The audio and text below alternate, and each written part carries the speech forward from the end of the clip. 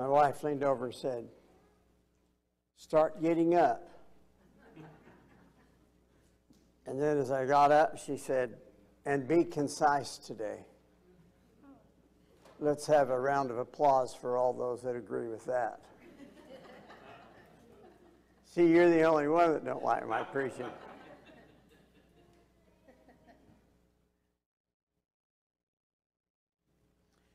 The passages that were read in the communion service are 3 of my 4 favorite passages. I have a very close friend in College Station named Mary, who is a delightful lady.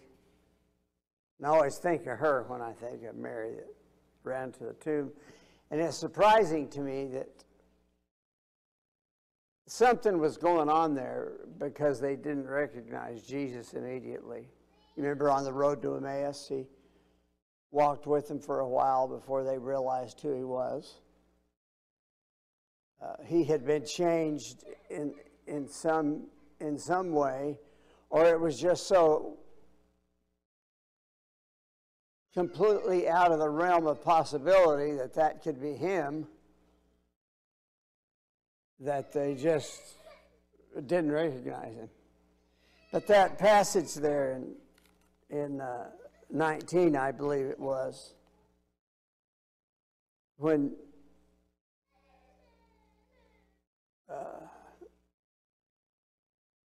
Mary is talking to Jesus, not realizing she's talking to Jesus, and he just has that one sentence with one word in it. Mary. And then she knew.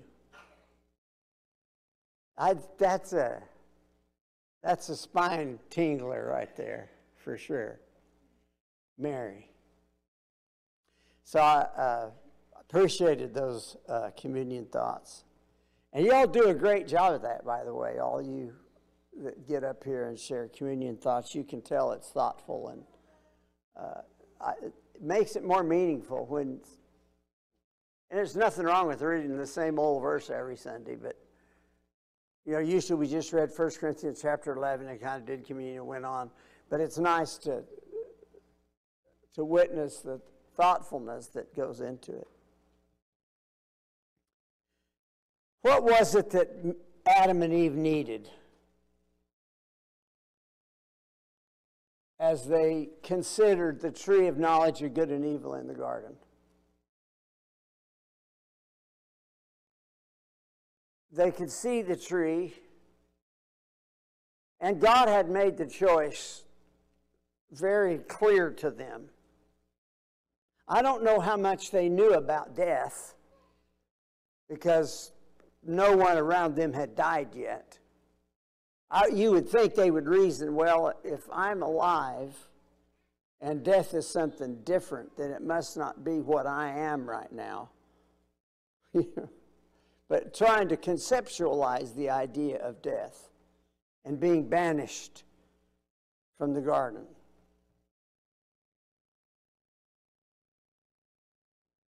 What they needed was engagement. They needed to have truly engaged the Word of God, to have taken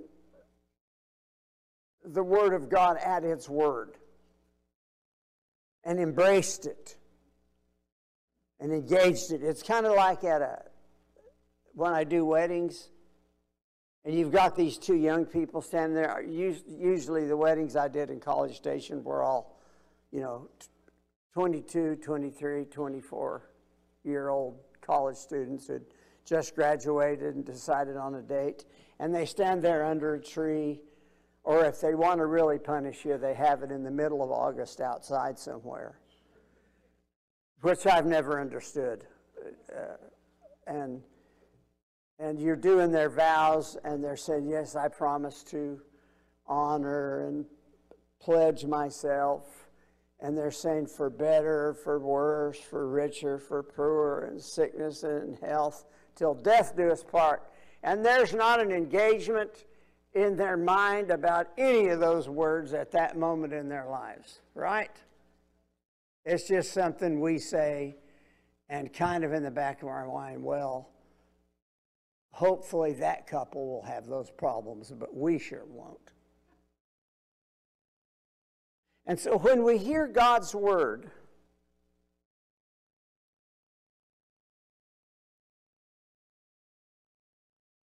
we have to embrace them for what they are.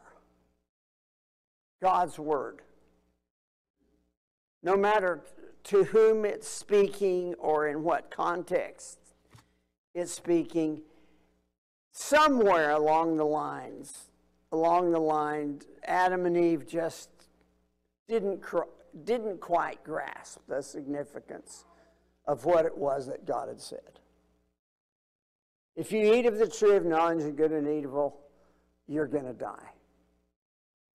And they ended up getting banished from the garden. And it was probably at that moment that they were really engaged with the former words that they had heard from God. Like,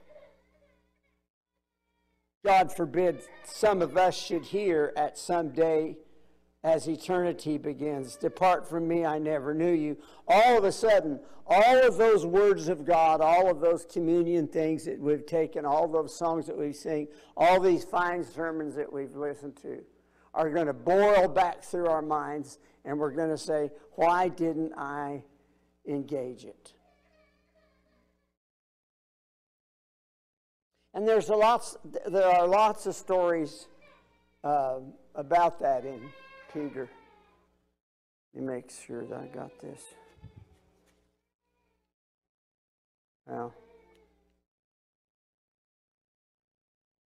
there you go.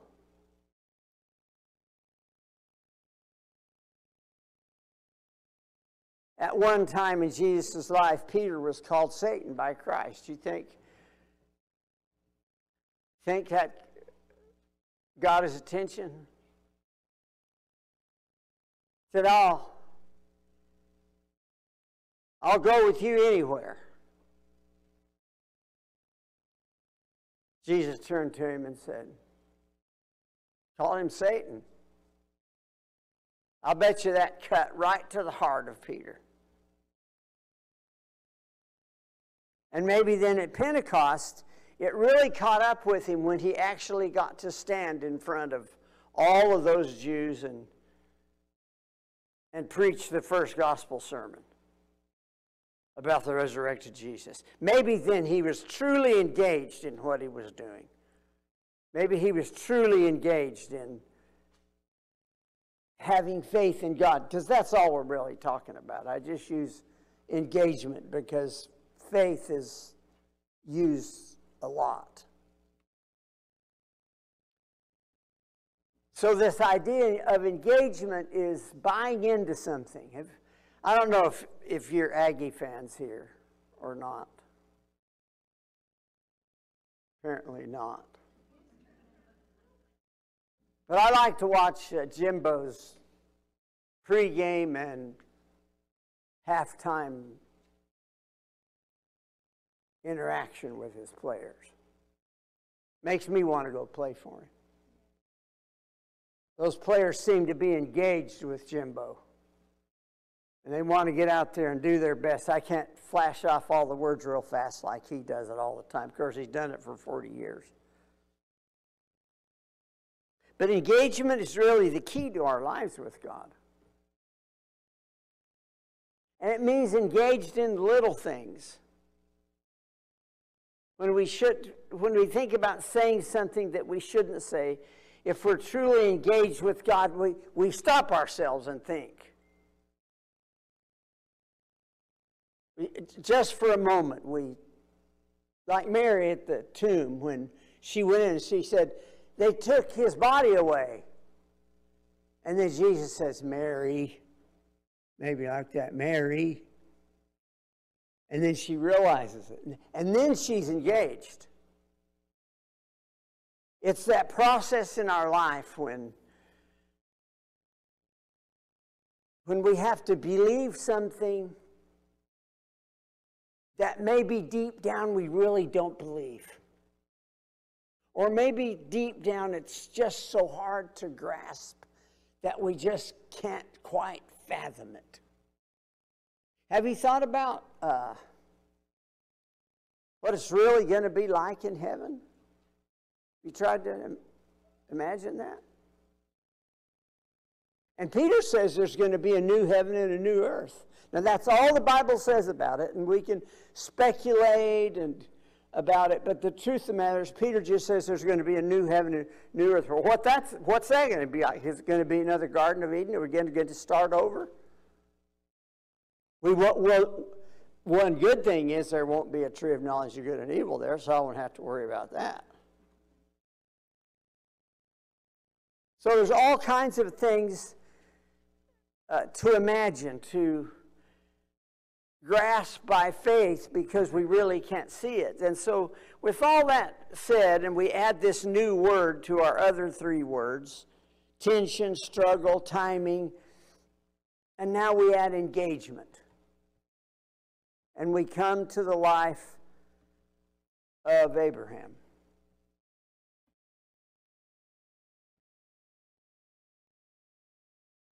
Oh, I went backwards. Repeat, repeat. Abraham lived in the Mesopotamian River Valley. I noticed this little thing they gave me today has a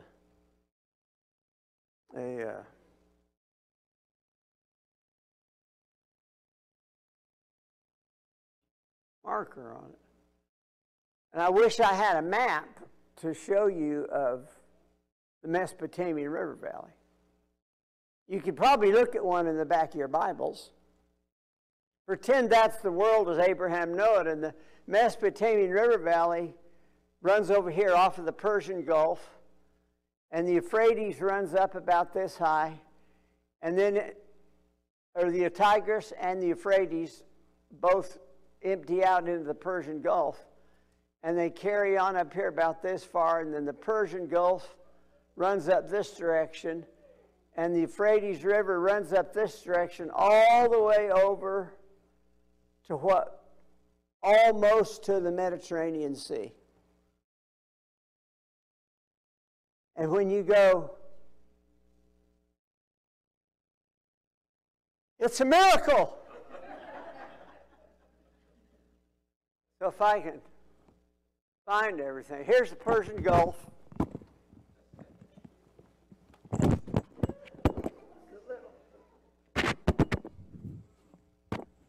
Falling apart on me.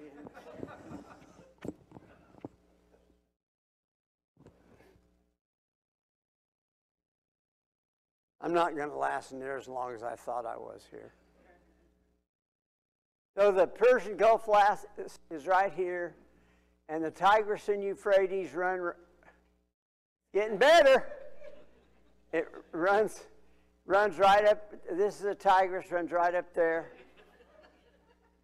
And then the Euphrates runs right up there, and right there is where Abraham was from.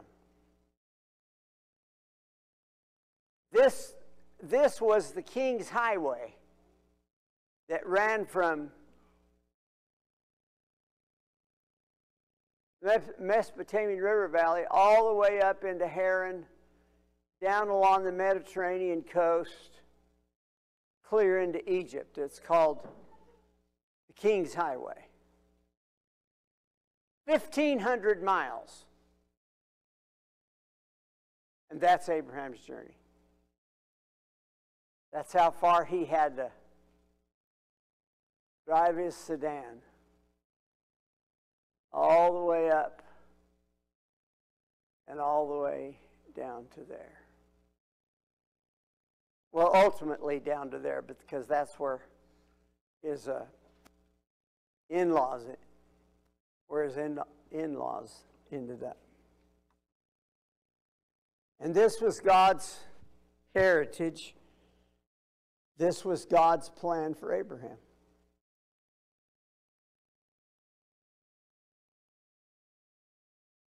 And God promised Abraham when he was 75 years old, you're going to have a son.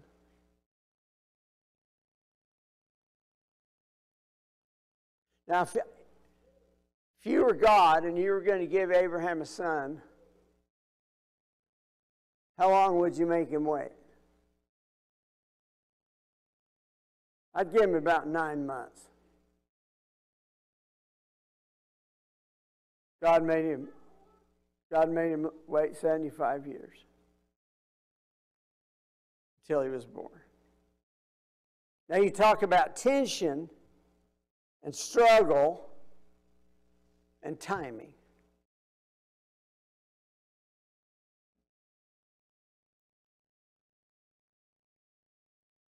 And we're going to get to this story. In the middle of it, Sarah and Abraham pull a Tower of Babel out of their pocket. Remember when Tower of Babel decided they were going to build their own building and do their own thing? Well, they pull a Tower of Babel out of their pocket, and his name was Ishmael. They'd waited a long time already for this son. So they got together and they made their plan. They used their human reason and they made this plan. They'd say, well, why don't we I'll just have a son with Hagar, and we'll name him Ishmael. And at one point, I believe it's in Genesis 17, God holds Ishmael up toward God, or Abraham holds Ishmael up toward God and says, listen to these words. His human words, if only Ishmael could live under your blessing. Had his own ideas, see? Abraham was engaged, but he wasn't fully engaged in what it was that God was about. And I'm wondering, and it's probably true, why that takes so long for God to bring us around sometime. Because we're not the ones that are fully engaged, fully ready, for example, to be baptized, to accept Jesus as our Lord and Savior, to come to Him and say, I'm yours. Finally, I'm yours. Maybe that's not why we're prone to repentance and confession on a regular basis, because we're really not engaged yet. How much confession really goes on among Christians?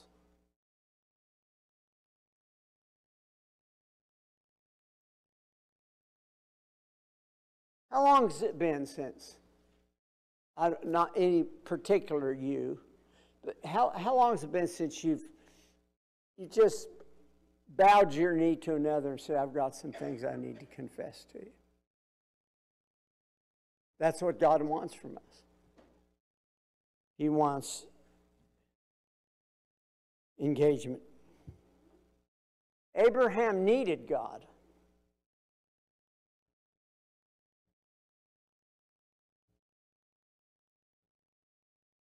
He needed God because ultimately the passages that we read in the New Testament, God was going to bring Jesus into the world. Now look at that. Look at talk about timing. And there's all sorts of theories on how many years went by from Genesis to Matthew.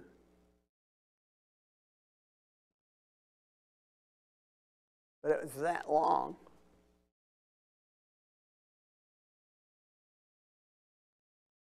Before Jesus was born. That long. Hundreds, thousands of years. Now, why would God take so long? Well, that's His timing. Galatians chapter 3 says, at just the right time, Jesus was born under the law, born of a woman, at just the right time. AD 33 was just the right time. That was God's timing. And the struggle in Abraham's life and the tension in Abraham's life What about the Apostle Paul?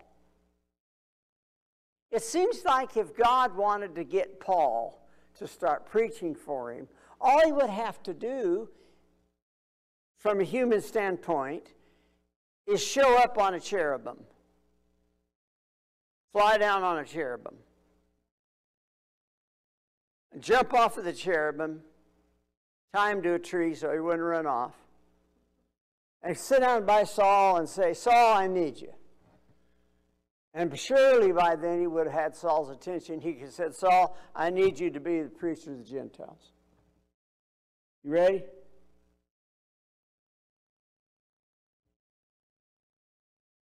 But God did it different. God's way of doing things is different. He appeared to him, Jesus appeared to him from the sky. And he said, Saul, Saul, this is Acts 22, Saul, Saul, why do you persecute me?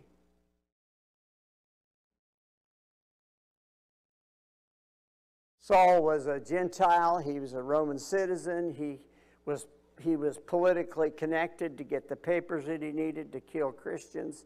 He did kill Christians. He held Stephen's clothes in Acts chapter 7 when Stephen was stoned to death. But God needed Paul's engagement. There's other stories in the Bible where God doesn't have to chase after someone. They chase after him, like Zacchaeus. The wee little man was he. Climbed up in the sycamore tree to save your fortune. He was ready. For whatever reason, for whatever circumstance, he was ready. God needs us to be barren before him. To be stripped naked. To be wide open.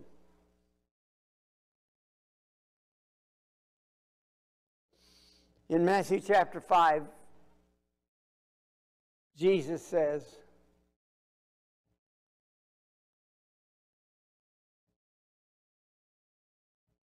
probably the foundational statement of all of our relationship with God. Blessed are the poor in spirit. A broken spirit. Like that horse that I've never done a lot with horses, but that wild horse that's finally broken. The bronc gets on him and rides him until his spirit breaks. His fight back breaks. And you can put a saddle on him and ride him. Poor in spirit. That was missing with Adam and Eve when they were thinking about how good the food would taste and how it would make them equal with God. At Shinar, the Tower of Babel, there was no barrenness there, which creates engagement. They were interested in technology and in fame, making a name for themselves. In Noah's day, God says everyone did what was right in their own eyes. There's no barrenness there. Hence, there's no engagement. No one knew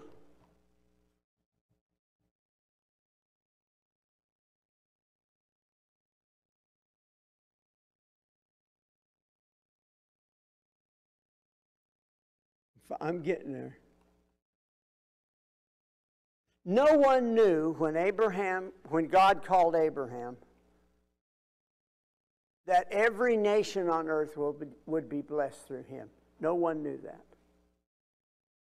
And what's interesting, something may interest me, it doesn't interest you. But if you read that passage in 1 Peter chapter 1, 10 to 12,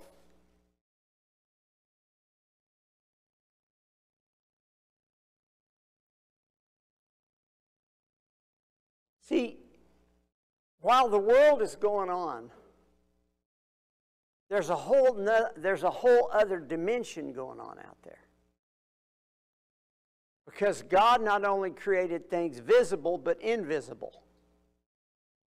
And I'm assuming that what's going on out there is made up with God and the angels that he created, who lived under the same obligation to trust God that we do, because in Jude, verse 8, the Bible says that the angels that didn't obey God were bound in everlasting chains. So apparently they had choices too. But in this passage, 1 Peter chapter 1, now Peter is writing later, in his portion of Scripture. But he's talking about the salvation that comes from God our Father, our Lord Jesus Christ. Concerning this salvation, the prophets,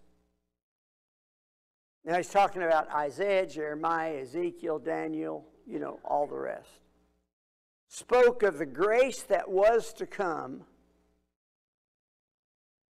They searched intently and with greatest care, trying to find out the time and circumstances to which the Spirit of Christ in them was pointing when he predicted the sufferings of the Messiah and the glories that would follow. So when Isaiah wrote Isaiah 53, the suffering servant, he was wondering, what is going on here? When is this going to happen? That's an amazing thought to me, that they were watching God's movement in the heavenlies and watching the movement of God in the world. And they didn't know about Jesus, but they knew something was coming.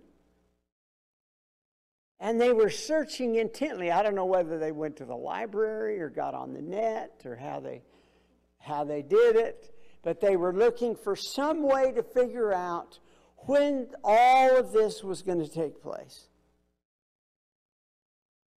So then in Galatians chapter 3, when Jesus finally arrives, the Bible says, at just the right time, Jesus was born under the law, born of a woman, born under law, just at the right time.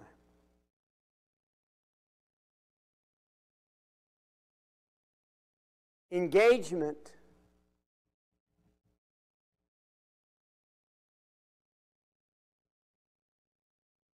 begins with barrenness. Do you remember when you were baptized?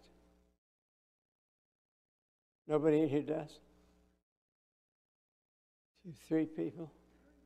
Rest of you have completely lost your minds. Can't remember when you were baptized. I remember when I was baptized, June, I don't remember the date, 1963. I was at the Lubbock Christian College summer youth lectureship. College student named Bruce Simmer did a sermon of which I have no memory. When he got through, I went forward, as we say.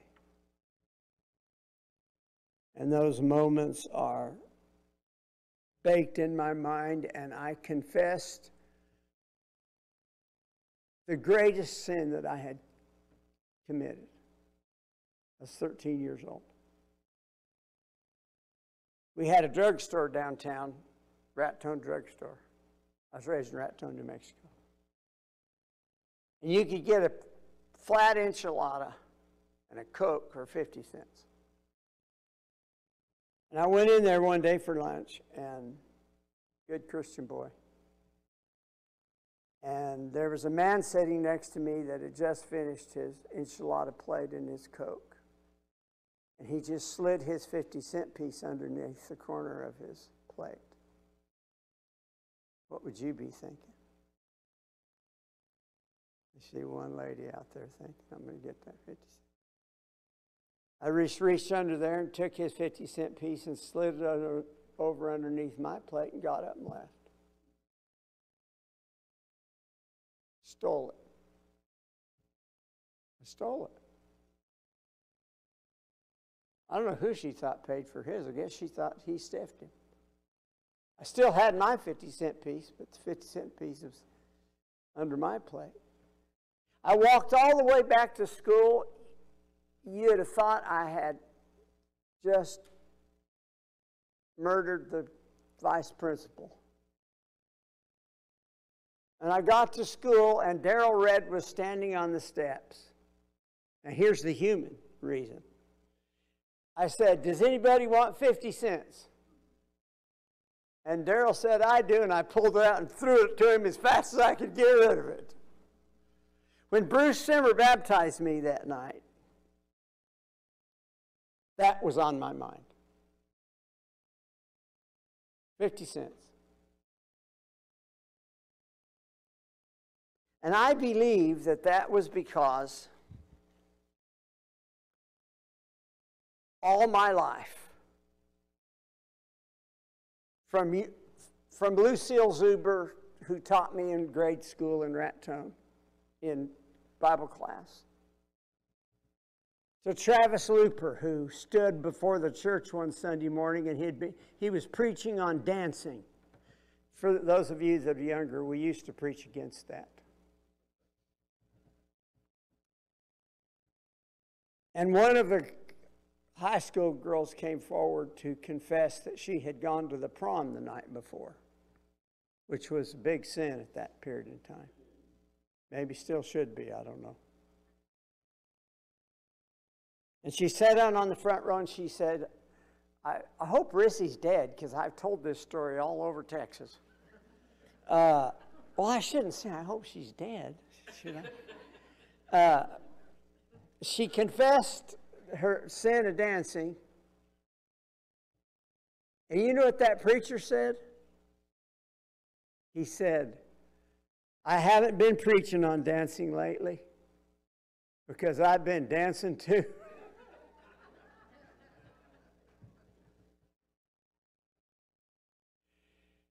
So our response to God begins with our barrenness.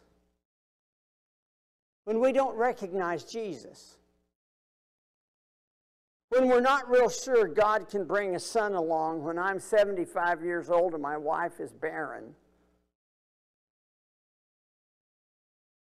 And when I'm an angel in heaven and I'm watching what God is doing in heaven and on earth, and I just can't make any sense of this program He's developed.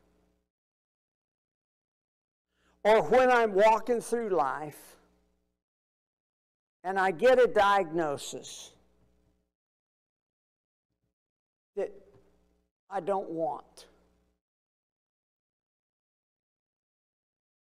And God just says, I want you to bear yourself to me. And trust me. And lean on me. And 1,000 verses come boiling through. Peace I leave with you, my peace I giveth unto you. Not like the world giveth, give I unto you. Let not your hearts be troubled. Believe in God, believe in me. In my Father's house are many mansions. If it were not so, I would have told you, I go to prepare a place for you, where I am, there you may be also. The Lord is my shepherd, I shall not want. He makes me lie down in green pastures. He leadeth me beside still waters. He restores my soul. Yea, though I walk through the valley of the death, I will fear no evil, for you are with me. Your rod and your staff, they comfort me. My cup runs over. That's engagement. It's not perfect engagement, because we don't have perfect in them. We don't have perfect here. But it is engagement. And it says to God, I don't care if it takes however long it took from the promise to Jesus, I'm with you. And I don't care on occasion if you have to turn to me and call me Satan, I'm with you. And if I have to see the holes in your hands and the holes in your side, I'm with you. Even though it's too hard to believe you're still alive, Thomas would say. I got to see those holes. But I'm with you, Lord Jesus. That's our calling. To be with him. To hang in there. Tie a knot and hang on. Till you find out what it is God is doing. Because that's all we've got, folks. That's all we've got. And it's enough to get us from here to yonder while we stand and sing.